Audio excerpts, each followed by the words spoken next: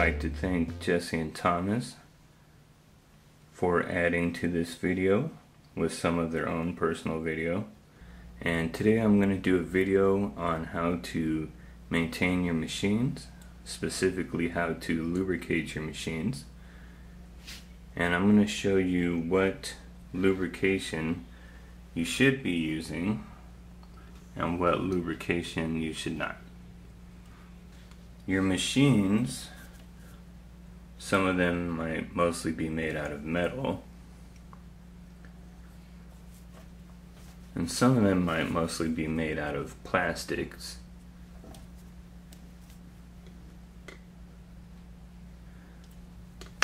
So we have to find a way to lubricate them so that they continue working properly without rusting and without seizing up. But we have to find a lubrication that is not only good for metals but also won't erode plastic, and that will be good for plastics as well. So you have to maintain and clean your machines.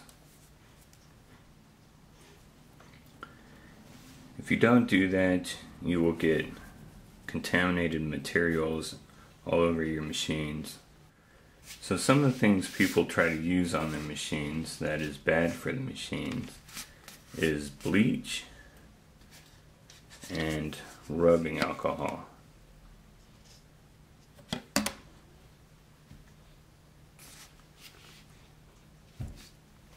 And what those do is those actually speed up the process that causes your machine to rust. And the machines that are metal, that have metal frames, will rust a lot quicker if they're not treated. If it's just plain steel. So you don't want to use those things when you're trying to clean your machine. So rust is caused by oxidation of the metals. And that's a chemical effect that the air actually has on the metal. And things like bleach and rubbing alcohol speed that up. So one of the ways to protect it is to coat your metal with paint or grease or something that's going to protect that metal from the surrounding atmosphere. Metal will rust on you, metal frames and metal parts, but if you get an aluminum machine, the bonus to using aluminum is that you don't have to worry about your machine rusting. And it is coated with a material that will prevent it from rusting. So certain machine frames you don't have to worry about rust, but you still have to worry about your cores and your armature bar and your springs rusting. So some of the things that people use from around their house to lubricate their machines are things like baby oil and the little bottle of lubrication that you get with hair clippers. So I've heard of those being used to lubricate your tattoo machines. I also grabbed some gun oil, some WD-40, some garage door lube 3-in-1, lithium grease, liquid wrench, and some silicone spray.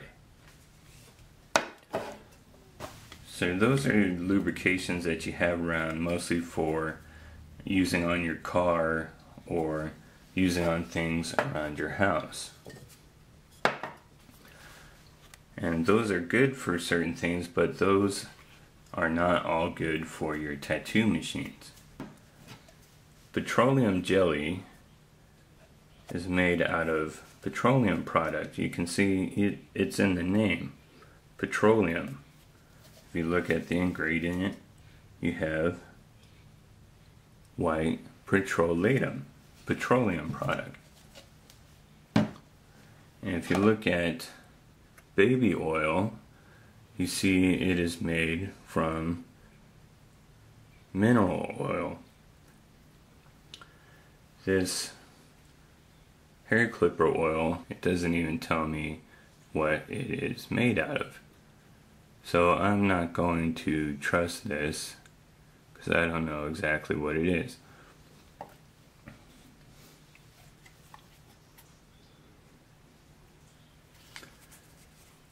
Right here on the gun oil, we also have petroleum. So everything up to here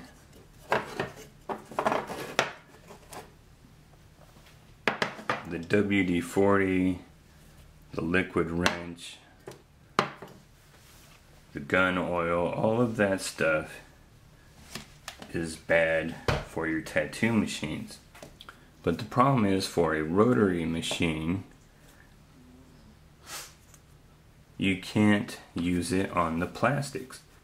Even on a coil machine, you have plastic. You have your O-ring, you have the washers,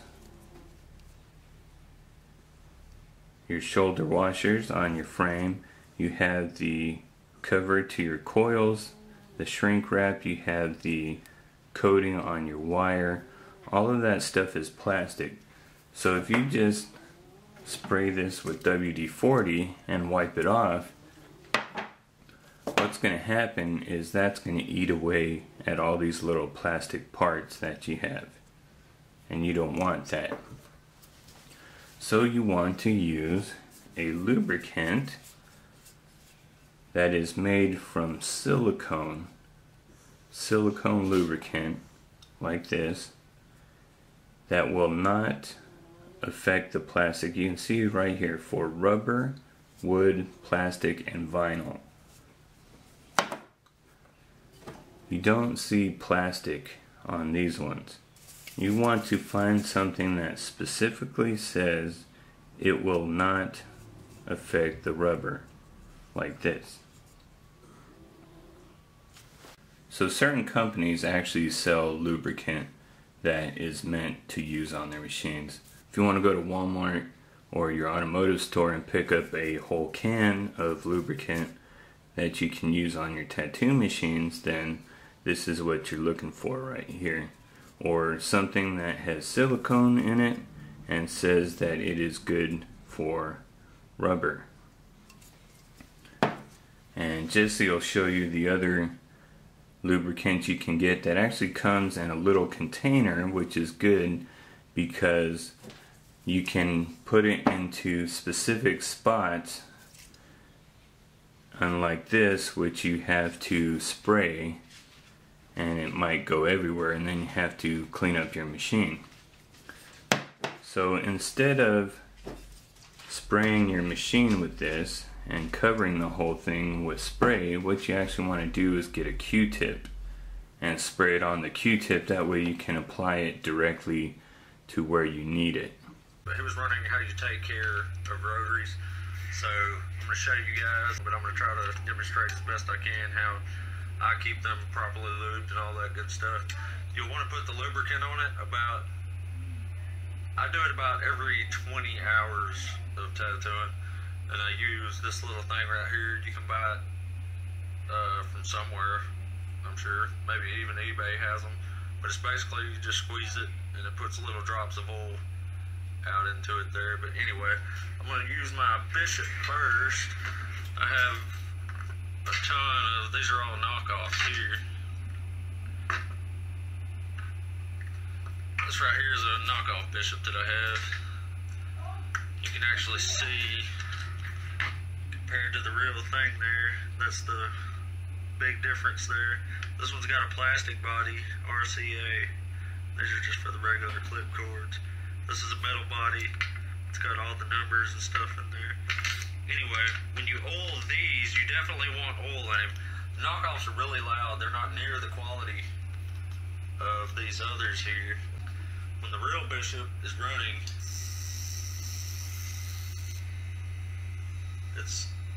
you can tell it's just next to silent. I mean, it's super, super quiet. That's the good stuff. That was running about 7.5. Anyway, when I oil them, I'll show you on the knockoff here, since that's what most everybody else has, including me. I'm gonna try to, it's really hard to hold it. Alright. Get my camera to focus. Alright, when you oil it up, you want to put a drop right in here on the spring, right in the middle there. You want to do all this with it running, by the way. You want to run it at about 9 volts, make it run really high when you're greasing it. Also, while it's running, you're going to put a few drops right here and right here on both sides, and then one in there. And on the Bishop, you're going to put one in each little corner of this little square here. And you basically, like I said, want to do that every 15 or 20 hours maybe. It depends on how it sounds. If you have one of these, a swash drive, this is my Dragonfly X2 here in the ink machine. I just oiled it up earlier, or I would actually turn it on and show you guys. But on these, you're going to put one right down here in the main piston, one right above it. Anywhere it spins, basically, you want to put some. This is also while it's running. You put 1, 2 on both sides of the spring here, and then on each side of the bar there. And that's basically how I keep mine oiled. Well, that's pretty much it. If you have any more questions on what to do with them or anything like that, they pretty much run themselves. You take it out of the box, lube it up, turn it on, and that's what I like about rotaries. So anywhere where you have moving parts or a part that can seize up is where you want to lubricate your machine. And rotaries come in all different shapes and sizes, so you have different areas where you need to lubricate them. But for the most part, if it moves, then you want to lubricate it. And on your coil machines, you want to lubricate anywhere where you have bare metal that is going to rust, like your springs and your armature bar. So I hope you enjoyed the video. If you did, you can like it. You can also visit me and other tattoo artists on Facebook at the Jaunty Artist Tattoo Club. And you can also visit the website www.jauntyartist.webnode.com. I have a ton of, these are all knockoffs here. This right here is a knockoff Bishop that I have. You can actually see, compared to the real thing there, that's the big difference there. This one's got a plastic body, RCA. These are just for the regular clip cords. This is a metal body. It's got all the numbers and stuff in there. Anyway, when you oil these, you definitely want oil in them. Knockoffs are really loud. They're not near the quality of these others here. And I'll actually show you what I'm talking about. One second. When the real Bishop is running,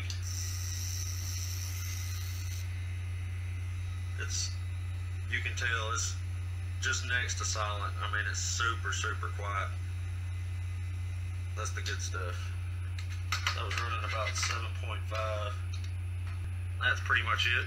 There's a few things when it comes to these knockoffs, like these ones right here, the way they run, it goes around in a small circle, so the needle's actually doing this kind of motion.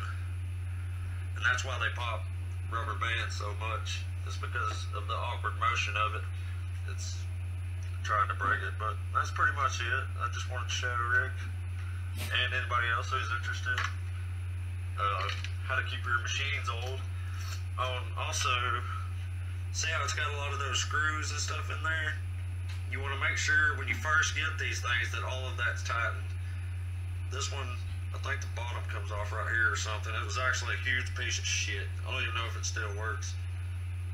It was super loud. Seems like something broke in the middle, and then it wouldn't get power. This was like not even a week after I got the damn thing. The ones with the metal body are a lot better. This one was some kind of knockoff. I can't even remember what it was. I copied out now, but it was super loud. It actually runs okay. This right here is not functional on this one. It don't even turn. On the Dragonfly, this right here, you can set the soft hit.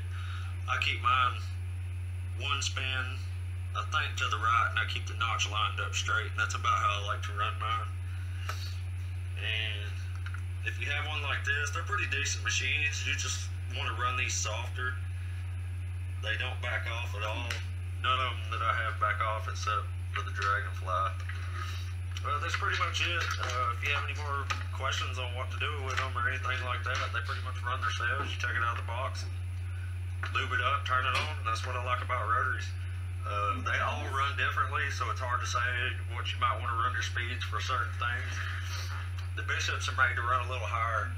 They run, I think, between 7 and 9 for shading, and then up to like 9 to 11 or 12 or something like that for lining. I don't run it quite that high, but I like to run my lines really slow.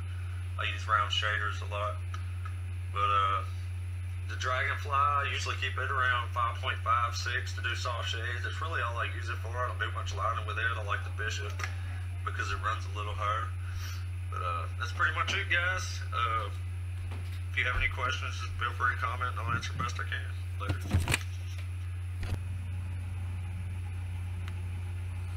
Okay guys, I hear a lot of you getting these knockoff Bishops and they got plastic bodies on them. I paid $19.99 for this. It's all aluminum. It's got a brushless motor in it. It's super quiet.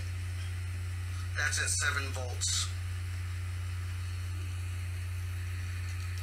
Go to lightinthebox.com and do a search on them. Also, they have other purple ones. I got 4 of them. I've been satisfied with them for over a year now. Get you some.